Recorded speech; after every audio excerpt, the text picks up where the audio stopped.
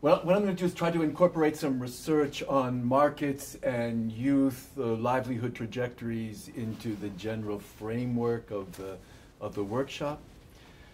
In Jakarta, I feel it's a little bit sort of tangential because in some ways Jakarta is one of the world's largest urban regions, one of the world's most messed up urban regions, in the sense that there's absolutely no regional mechanism, planning or governance mechanisms of any kind. There's an estimated $80 billion current infrastructural deficit, and in the next 15 years, the region's probably gonna have to move 2.5 million people around just simply in order to survive. But anyway, what I'm after here is almost a kind of spectral infrastructure of popular political practices in the ways in which the periphery continues to haunt the core in some ways. And I use the word alliances here in a very particular way, because in some ways the historical efficacy of Jakarta has been based on alliances that refer to a convocation of details which are not exemplars or components of structures which properly situate or frame them, but where discrepant idioms and places and materials can be enjoined into possible circuits and itineraries, conduits, and transactions. So alliances always refer to what might be going on. There's always the sense of, part of the efficacy of the majority of Jakartans' residents has always lived through this kind of frame of what might be going on. Always raising the question of what might be without the obligation to marshal specific forms of verification. The power of the majority has been living through this sense of what might be. Might being the notion of possible, but might also in terms of what is actually going on, but which is not really being witnessed or legitimated or observed. So some quick conceptual précis. So in some ways, the relationship between core and periphery in Jakarta is really a sense of a relationship between different kinds of fault lines, political fault lines, particular modes of contestation. So if, like Brenner and Schmidt argue that urbanization exceeds itself not so much through the imposition of the axioms of capital, but through complex processes of instantiation, where the singularities of place in history are experimentally refigured into unsettled articulations with larger surrounds, then what are the urban processes in the interstices? What are the urban processes in the interstices of basic fault lines, particular modalities of contestation? What is between the particular idiosyncratic places within cities and urban regions and urbanization at the metropolitan scale? So what are these, in some sense, fault lines? Well, on the one hand, urbanization in a place like the region of Jakarta is still largely a means of filiation, affiliating things in coded relationships and contractual terms, of the bringing together of things by enforcing a particular place for those things to coexist, to take their place, to be identifiable in terms of calculating devices of price, probabilities, and interoperable standards. That which enables extension and reaching across the world. But in some sense, this kind of process is a miniaturization and the constraint of the notion of alliances that I talked about before. But it's the old kind of, like in basketball, the old kind of inside-out game. So you have this kind of colonization of the periphery by large-scale industrial production factories, and its symbiosis with the colonization of the center through the kind of all-in-one provision of insulated living spaces. Just as an aside, that one particular outside of this particular place is that the guy who owns this stuff is the largest plantation owner in Nigeria, but that's another story. But on the other side, on the other hand, part of the fault line, part of the locus of contestation is also that the urbanization is an intensivity capable of generating strain syntheses, where exchanges are freed from producing something recognizably useful. So density means not just packing in a lot of stuff into a limited space, but it's the creation of particular kinds of spaces where people with their devices and the resources and tools and imaginations and techniques are always acting on each other, pushing and pulling, folding in and leaving out, making use of whatever others are doing, paying attention to all that is going on, fighting and collaborating. And it's this notion of density which makes this units in this particular building in Jakarta as valuable as this. So in some sense, the so-called middle class will hold on and desperately hold on to a situation like this more than they would in terms of living in a place like this. Just simply because this particular kind of situation offers for them a greater density of possibilities in order to put their lives together than this. So in terms of then the periphery of the region, I mean, 20 years ago it operated as a kind of strange attractor in some way for a lot of the historic land-owning families within the core. And a process that's not something necessarily new. So in some instances where mortgage terms were not onerous, where the dictates mandating the terms of what households could do with their property were more flexible, and where households were not overly exhausted from long commutes and keeping their finances above water, these peripheral zones became important sites of tinkering and recalibration, acquiring nuances, and spawning very heterogeneous local economies. But then in some ways, increasingly the periphery gets colonized by this kind of impetus of domesticating the kind of urban population and the move toward emphasizing the notion of security. And so you have this, where vastly tracts of cheaply built, largely single-story dormitory-like small houses, initially constructed with shiny surfaces and offered at low prices. So these were taken up in mass, particularly by a young generation of aspirant middle-class couples and households whose incomes could no longer match the escalating prices of rents and property values in the core and near suburbs, and where households wanted to retain a larger proportion of their disposable income for non-housing expenditure or saving. So often these tracts were legally mandated provisions of affordable housing which accompanied more upscale and lucrative developments of gated communities and new towns.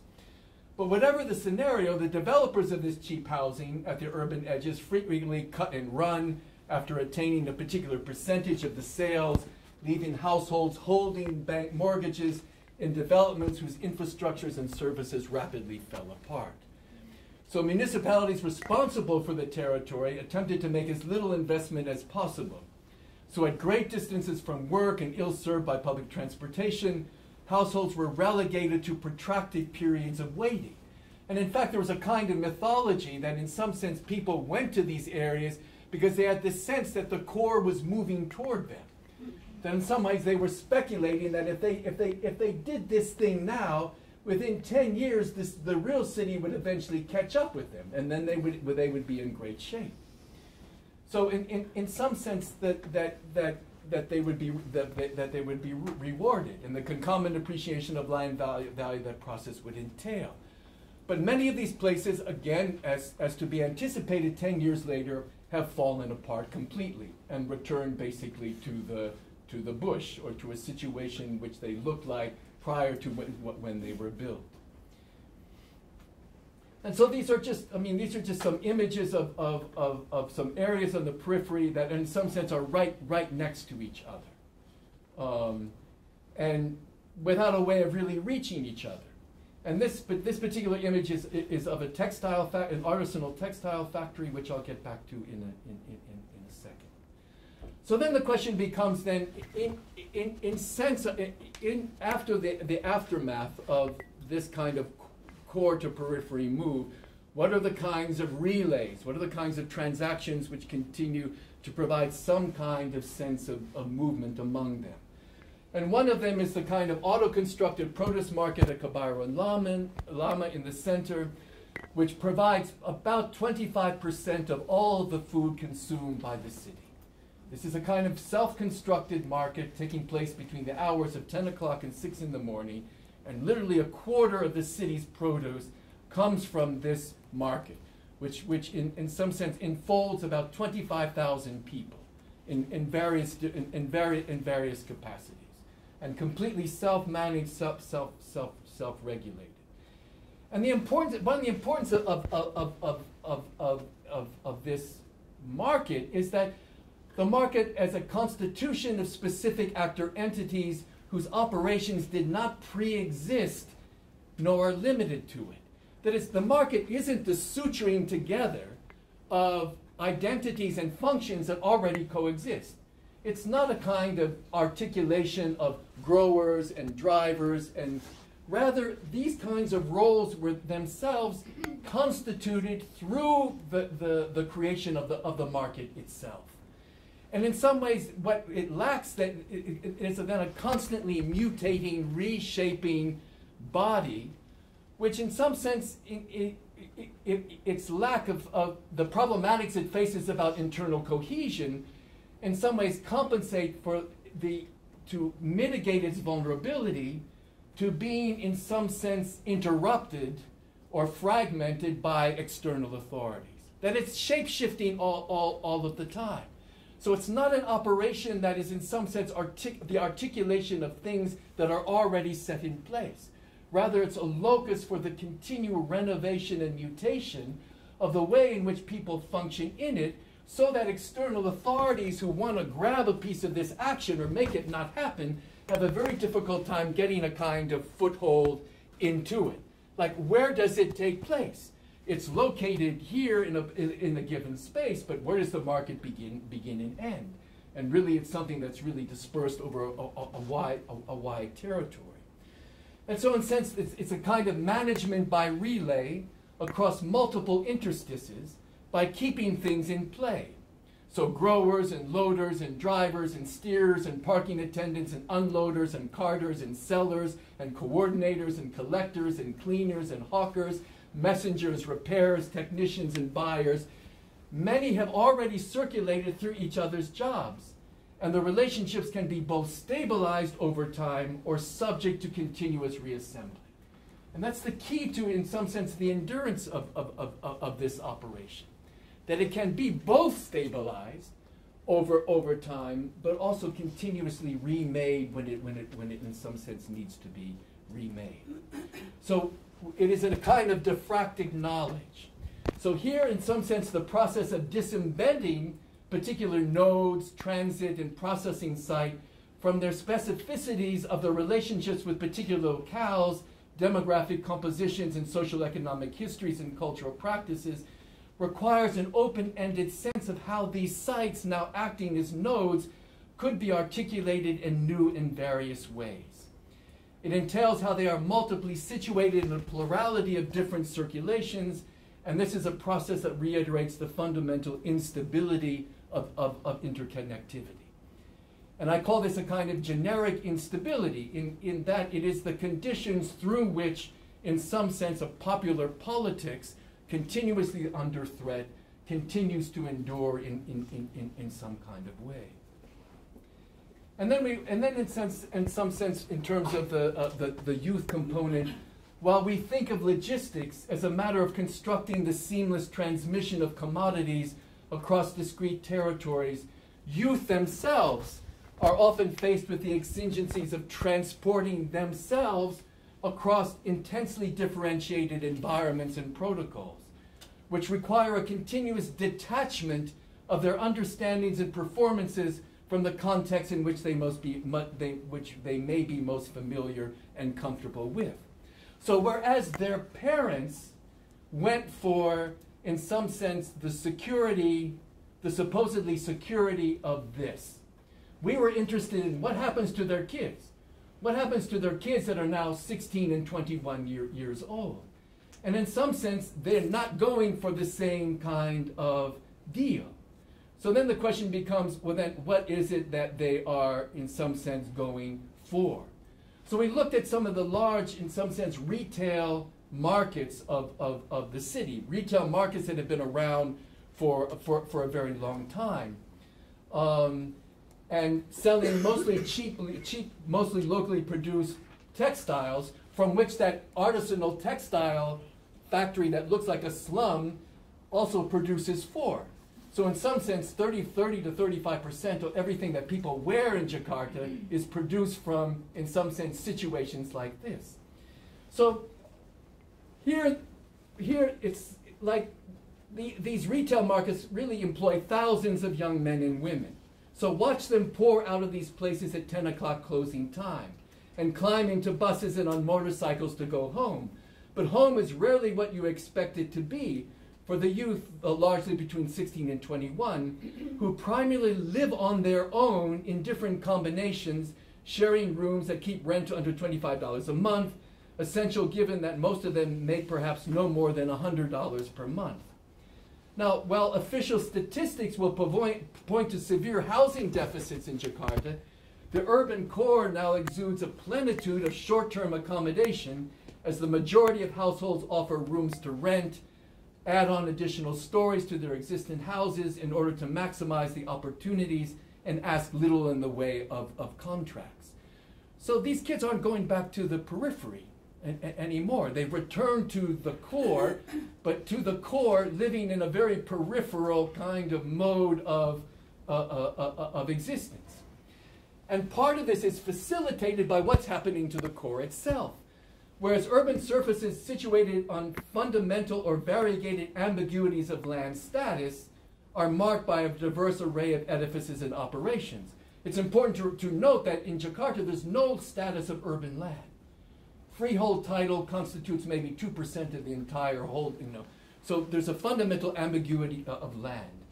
So these constitute a plurality of nodes that are simultaneously articulated and attached. Detached again in that they are not embedded or controlled in specific patterns or trajectories of relations. These plurality of nodes are points and platforms through which urban residents can circulate, string together circulations as livelihoods and socialities, opportunities for information exchange, witnessing, and recalibration. Strings of cheap accommodations and eating places, market and retail outlets that absorb large volumes of youth labor. And such plurality of nodes points to the importance of interfaces. And always again, it's not that the interfaces become these kinds of productive generative frictions. You work with the kinds of interfaces as a way to mediate particular kinds of intersections amongst them, which provide all different kinds of opportunities, which was part of the problem within the built environment of the periphery, because there were no way in which these contiguities could in some ways reach each other. So young workers pouring out at closing time often canvass the city, looking for nothing in particular, often frequenting the 24/7 convenience stores where they sit for hours with a Coke and noodle soup and watch what other youth are up to.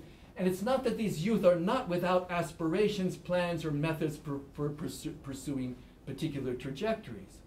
But they do not conceive any occupation as a destination, but simply something to pass through.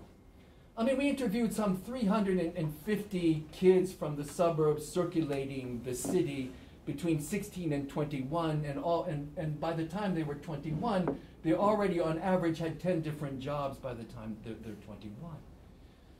So it's as if the city were a proliferation of doors, devices that hinge rather than hedge futures, marking trajectories simultaneously connected and detached. And so while youth have always long carved out their separate worlds and supposed subcultures, perhaps what is new to Jakarta is the intensity of a collective indifference proffered by some youth, particularly of lower middle class and working class backgrounds. With somewhat marginal relationships to schooling. Okay, so the one thing I wanted to end with is this notion of the haunting of the core by the suburb, which is in the figure of the cabe. It's in the figure of the young girl who circulates aimlessly through the city. And in some ways, this particular figure is demonized as a kind of failure on the part of the periphery to adequately domesticate the body of the urban resident, because this is a transgressive body. So on the one hand, the cabe is demonized, but on the other hand, celebrated in popular culture as it's the young woman who really knows the city, who knows all the ins and outs, who know where to find cheap rooming houses, who know how to find all of those kinds of hidden pathways and trajectories that are in some ways otherwise invisible. So these detached circulations exert a force that exceeds the bounds placed on them. They leak, they radiate, and affect in ways that cannot always be anticipated and controlled. Thus, any occurrence can ramify across each other, affecting and being affected in ways that exceed whatever infrastructure is available. Volatility becomes a default position, and in this sense, infrastructure is always built upon a kind of turbulence. And this turbulence may largely be constrained, but it don't go away. It's always there, as if nothing really happens, and that nothing really happening is a kind of generic condition, indifferent to the absence of the event. Okay, thank you very much.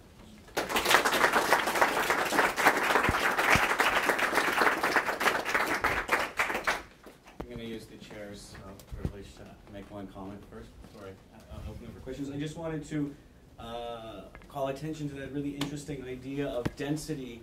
We often just see density in a way of quantification, like how many people per square meter. But I like this idea of a density around possibilities, and that when you have a density of possibilities, you have people who can, you said, I think, create exchanges freed from producing something useful, which I found very interesting, given that normally we think of densities. This is where something has to happen, and then that kind of function is imposed on that space, on typical modernist urbanism. So I liked this idea of maybe how we can rethink our kind of uncritical acceptance of density.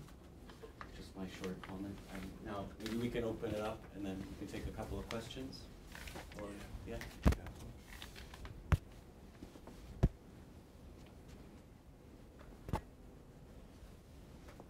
Okay, Marcus, and then Igor. I'm intrigued by the idea, or the comment you made towards the end about youth, of all backgrounds mingling in the center of the city. I've been thinking about that much in a very different context, in a North American context, observing similar things of it being an age, life cycle stage, specific aspect, as opposed to, well, not as opposed to, but concurrently with class and sort of other divisions. The question I want to ask is that some of the things you're describing of sort of having to rely on, individual skills and viewing occupation as something you pass through, and what I'm hearing really is sort of a neoliberalization, right? Which maybe in the Jakarta frame, you wouldn't think about it through necessarily that framework, maybe. But I'm wondering. So the question really is then: is there something here of these practices that may seem in some ways informal in this context, in other international contexts, we're actually moving towards something like that because we're dismantling the structures that sort of move people through different kinds of careers much more stage-wise, and there was an end to things you did, as opposed to this continuously having to reinvent yourself and places to adapt to sort of this new, obviously constructed neoliberal reality, right? Igor, and then we'll. Yeah. My question was coming off similar to the things. Well, let me just kind of pose it a little differently. What are the type of socioeconomic and broader political changes taking place? That they're clearly wonderful cultural, interesting cultural changes. What are the wider socioeconomic and political changes also taking place that are shaping these outcomes? And then maybe one more question from Igor. This is kind of slightly different. Thank you. It was very invigorating, the kind of ideas you're throwing, and I like what you had to say about articulation and alliances, but it was a category of relays, which has a particular kind of directionality, which kind of confused me. So in terms of, not confused, I was wondering if we can play further with that, but not just the relays between core and periphery, because these relays are even wider. And the idea which you were suggesting is to think about sort of the instability of the interconnectivity, which goes, it doesn't have necessarily a relay direction, in fact far more circular and dense. So I was thinking, okay, could you elaborate on why you think relay is a useful term to think through? Because in some sense, the macroeconomic structure of Jakarta is such that prior forms of collective life, the way in which districts were able to mobilize their heterogeneity in order to negotiate particular kinds of configurations of stability are no longer really available, no longer really accessible. So in some ways, the question becomes, how does a kind of particular mode of paying attention, collective attention to what others are doing, manifest themselves in a kind of form which enables it to endure somehow within a climate which in some ways makes people more and more responsible for themselves. So in some sense, the relay talks about itineraries and circuits of intersection, of transactions that are oftentimes provisional and fleeting, but which enable particular kinds of momentary exchanges of information, collaborations, which don't in some ways have a long-term platform to protect themselves. Not that in some sense that those kinds of long-term trajectories of consolidation are not important. But in a climate where old-fashioned political and community organizing don't seem to be available, and where most associations of residents come together to talk about the price, that is, what price do we hold out for, then what other kinds of medium, what other kinds of modalities are there which in some ways are capable of intersecting? And so in some ways, you know, we can learn a lot about the histories of African American fugitivity, where even on the run, there were particular concretizations of collective life where you weren't stabilized in any particular point, but yet you could have the opportunity to think about how do you operate in concert. I mean, this seems to me to be the key. I mean, if you have to do it in some sense through a marketing system, if you have to do it through always having to learn how to live in temporary situations with 5, 6, 7 other people, if it means that your entire career is spent within one market and all that you can do is circulate within the confines of that market, in some ways by incrementally adjusting yourself to have a marginally different kind of position, these are not individual behaviors. These are behaviors that are done in terms of particular kinds of intersections of youth. So in some sense, I understand what you're getting at in terms of a certain kind of neoliberal creation of a subject, but in some sense it's not that, you know, that it comes close to it. It appropriates aspects of that, but it doesn't mean that on the surface, we should recognize everything as simply that.